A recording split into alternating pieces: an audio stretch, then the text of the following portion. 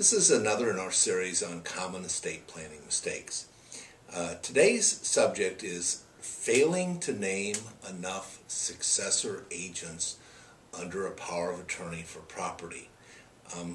I've almost lost count of the number of times in which people have named somebody as their agent but haven't named any successors. Here's what you need to understand. There's only two people in the world who can give somebody the authority to make and carry out decisions for you. One is you, the other is a judge in a guardianship or conservatorship proceeding. Wherever your list ends, the judge's begins. Who's the judge going to name? Well, you know what? Who knows? Perhaps family members who aren't on your list because you would not want them to be agents. Perhaps a stranger to your family, perhaps a public guardian. People die, and they don't always die in generational order.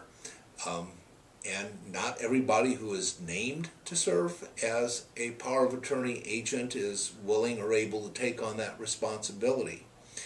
So, again, it's really important to name enough successors.